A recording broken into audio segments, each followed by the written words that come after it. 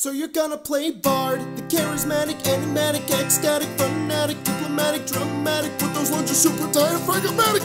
You've been magical since birth. You give your companions a sense of self-worth. Every skill in the book is yours. You've got the road down on all fours. Ooh, jack of all trades, master of none.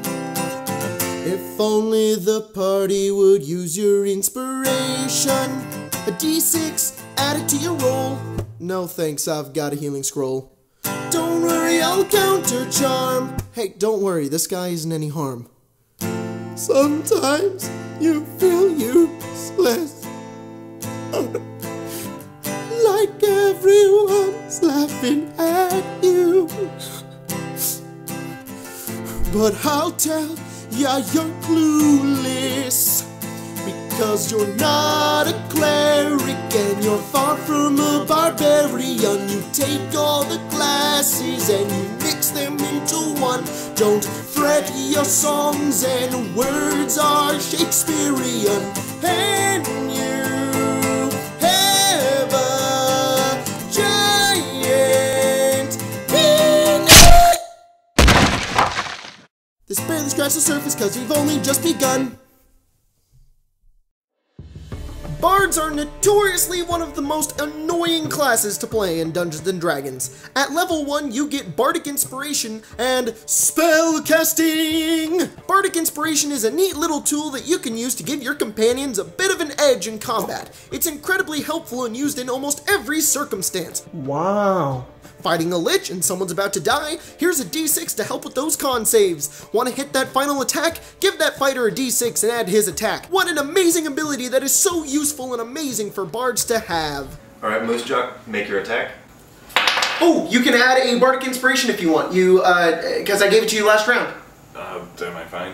You needed a 9. Okay, I'm sorry, I'm fine. Okay, alright, yeah, whatever. You trigger the tripwire and a pit opens up. Make a dex save.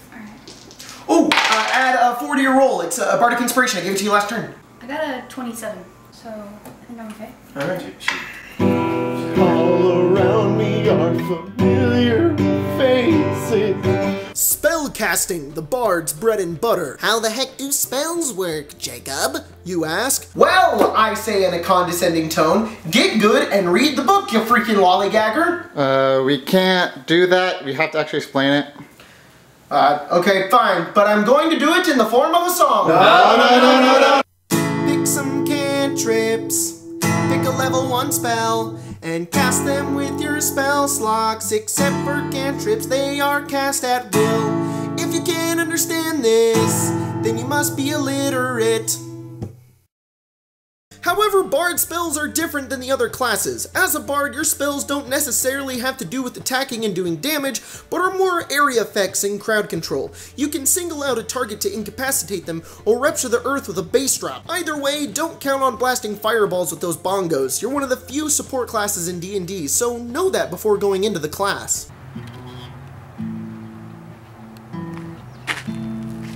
Greetings, stranger. Would you like to hear a tale? Sure, why not? Level 2! You get Jack of all trades. Anything you can do, I can do better. I can do anything better than you. No, you can't. Yes, I can. No, you can't. Yes, I can. No, you can't. Yes, I can. Yes, I can. You get to put half of your proficiency bonus into unproficient skills, meaning you'll have about 0 negatives in all your skills. Song of Rest, also achieved at level 2.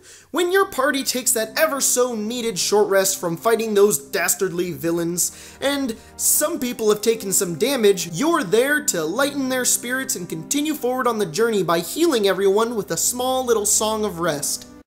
Alright, we're gonna take a short rest. Okay. Oh, you guys can add 4 hit points from my Song of Rest. Well, alright, full. Yeah, this 13 heals me. Yeah, me too. Alright. Worn out places. Worn out places. 3rd level! Bard College! There are 2 Bard colleges in this here mighty fine player's handbook, and 3 in Xanathar's guide. Bards of lore are masters of knowledge and information. You can use your inspiration to attack enemies and leave them hating themselves. Ha-ha! Get him, he's almost dead!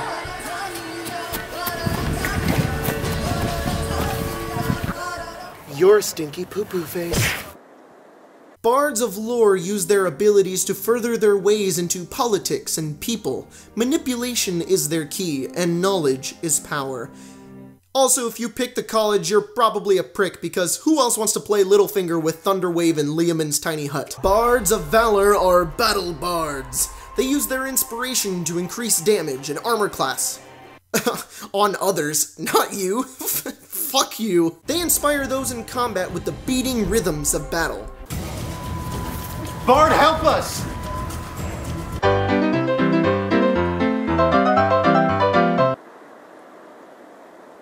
Bards of glamour are bards that are mantles of beauty and awe. They can give their allies temporary hit points and charm others. Bards of swords are the fighter bards. Not to be confused with bards of valor. These bards are just the better bards of valor. You get it? It's just, they realized how horrible this one is and they just made a new, you understand. They can use weapons magnificently and gain attacking styles and techniques to use in combat. I honestly think this bard subclass is the best. You can expend bardic inspirations to defend, deal damage, or move targets. It's awesome. Bards of Whispers are the secretive, dastardly, power-hungry bards who can deal psychic damage and frighten others. Oh yeah, I'm playing a wizard. I get a high spell attack bonus. It's awesome. That's awesome, man.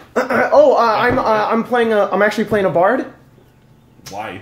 Yeah. Kind of lame. They kind of suck. But I'm playing the College of Whispers though, so it's cool. You're just a worse rogue. Hey, shut the fuck up! Level 6, Counter Charm. You can use your action to start performing a song to give all those within 30 feet of you advantage on saves against being charmed or frightened. Which is amazing, because you can save your party members from certain... Alright, you enter the chamber of the sleeping dragon. We need to be really quiet in here and, like, not become frightened of him. Oh, okay. I pull out my guitar and I start doing counter charm. Dude. Why? Like, be quiet. I didn't know. The dragon wakes up and he attacks. Dang it!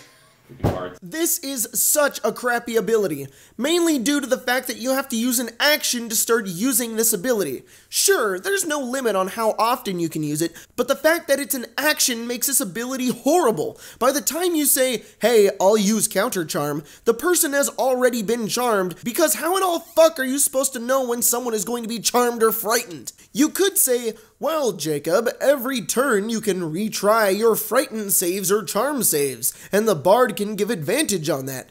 Yeah, sure, that works for frighten effects, but being frightened means you won't get any closer to the enemy, but the range on Counter Charm is only 30 feet, meaning the bard has to stay behind to help the one guy who's frightened by spending an action and wasting his turn doing so, just so he can have advantage on the roll.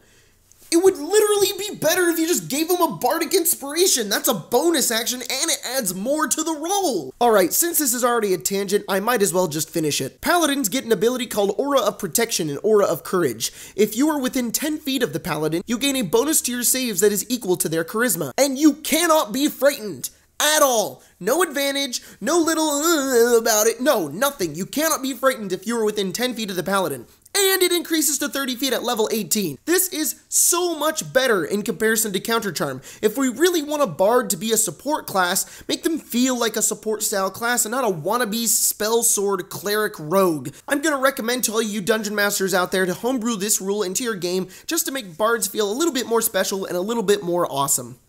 Level 10, Magical Secrets. Alright, now we're getting to the good stuff. Now that we're out of those crummy levels 1 through 10, we're gonna finally get some of these awesome abilities. Magical Secrets lets you get 2 new spells from other classes. Yeah, okay, it's pretty cool. You can get some interesting spells like Fireball or like Bigby's Hand. It still feels like I'm just taken from other classes and I'm not really anything special of my own, but it's fine, it's whatever, it's cool. Alright, next ability. And level 20. No abilities. Just just your subclass gets a little ability. This is mostly to compensate for the fact that you get spells. You also get an ability with your subclass, which is also pretty cool too. Now, there are a lot of bard spells, and I can't go over all of them, but we will give some honorable mentions to some of my favorite spells that are taking up most of your class from levels 10 through 20. Thunderclap, Thunder Wave, Vicious Mockery, Hideous Laughter, Leomund's Tiny Hut, Otto's Irresistible Dance, Power Word Kill. Power Word Kill? What the hell? Lich Bard. And now for the moment you've all been waiting for, our finale of tonight's evening, the level 20 ability. Level 20 ability is Superior Inspiration. At 20th level, when you roll initiative and you have no uses of Bardic Inspiration left, you regain 1 use.